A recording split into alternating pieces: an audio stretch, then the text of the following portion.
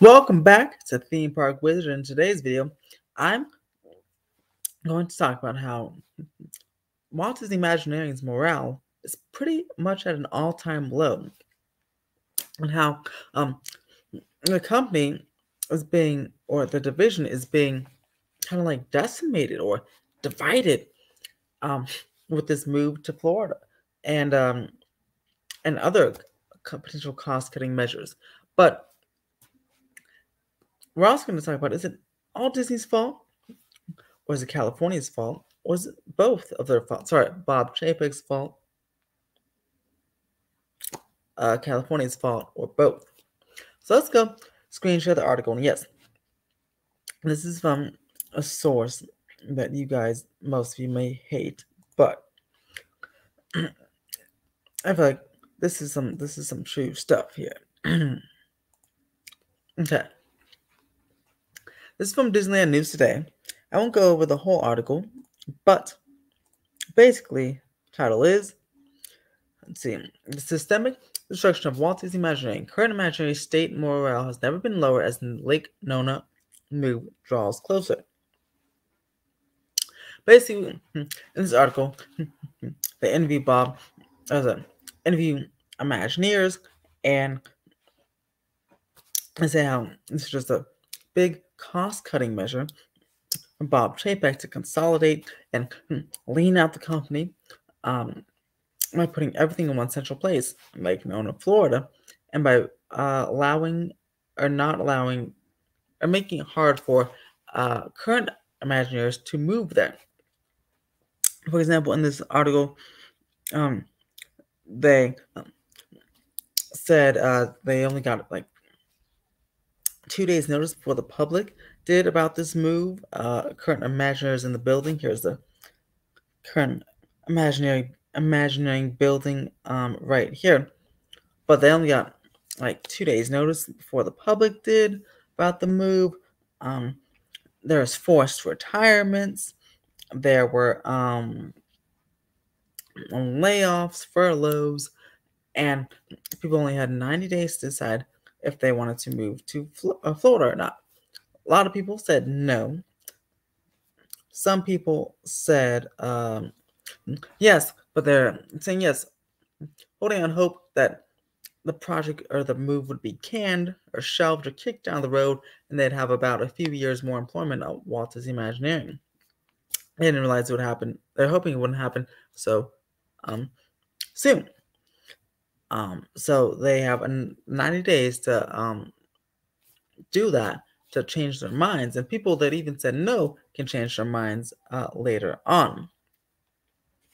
Originally, they said they're going to move in teams just to Florida, and with some people staying back. But so many people were leaving Walt Disney Imagineering that eventually they decided all Imagineers are going to move to Lake Nona, Florida, and that's about just 15% of the total Imagineering force in Glendale. 15% of people have agreed to move. The rest, 85%, retired or are going to look for another job somewhere, hopefully Universal or some other cool theme park company they can make amazing lands for. But that's crazy. And as you can see here in this comment, this paragraph said, when Walt Disney Imagineering presidents Bob Weiss and Barbara Booza had to break the news to the entire campus, they said that they looked distraught, and the perception of their peers was that they took the decision from the company very personally. And again, we all know Disney had a tough year. All theme parks, all companies had a tough year with COVID-19. But I don't know, Bob Chapek, it probably shouldn't. It shouldn't just thin out the Imagineering force like that. At least work out some deal. Like keep some here, put some over there if they don't want to move.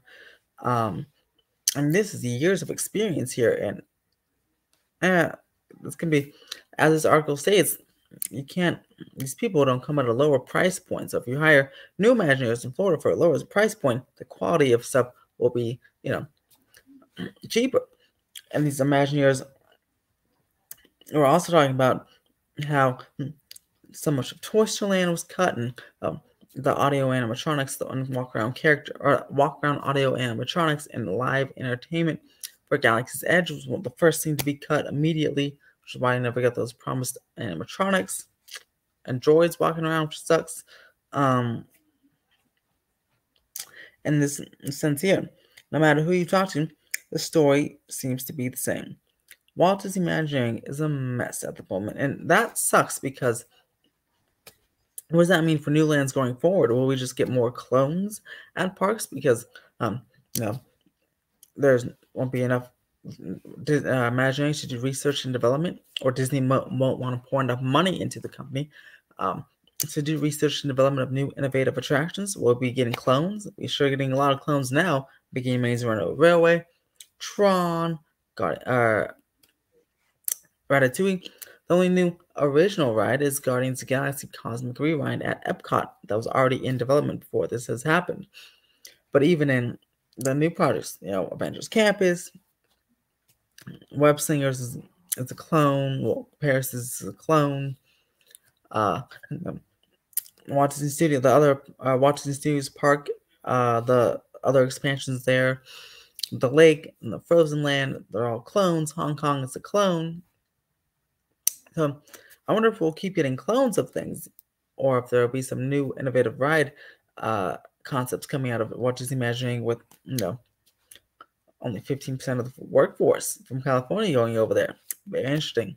But the real question also is this fully Bob Chapek's fault, all of or any of Bob Chapek's fault, or is it also California's fault? As you see, the decision to move to Lake Nona, Florida was in the middle of COVID-19 when California still wouldn't reopen and the parks were still closed, and Bob Iger left Gavin Newsom's COVID-19 recovery board, or whatever he had, task force.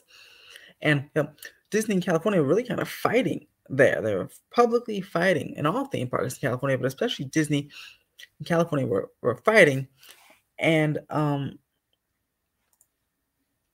that is very important because as kind of like a negotiation tool, Disney could have said, all right, fine. You won't give us some theme park guidelines or come to an agreement with us? Well, we're going to take our offices and move to Florida. And it helps out them because, again, cost-cutting measure, and they can just consolidate everything at Disney World. And Florida was open for business. And welcome to the expansion. Welcome to the 2,000 or so employees that'll be there. But yeah, is this partially Gavin Newsom's fault, right? For also, even if they say things were shut down, right, when they announced the move, Newsom didn't offer any, tax rebates or something to try to get California or Disney to stay in California here, and they should have, because California. This is Disneyland's roots and the Walt Disney Company's roots, right here in Burbank, California. They should, and they're not. Disney's not leaving forever. I mean, there's Disney Studios, Walt Disney Studios, and even park aspects are still in Burbank, Glendale, but California should be giving tax breaks and incentives for Disney to build that Lake Nona campus here. Make it a Burbank campus instead of a Lake Nona campus. They should build it over here with tax breaks and incentives because, the movie studios are here. The parks, the original parks here, the headquarters of Disney Imagineering are here for now. And the headquarters of other parks operations are all here. All here for the entire world. I mean, projects in Paris and Hong Kong and all over Shanghai, Disney World even.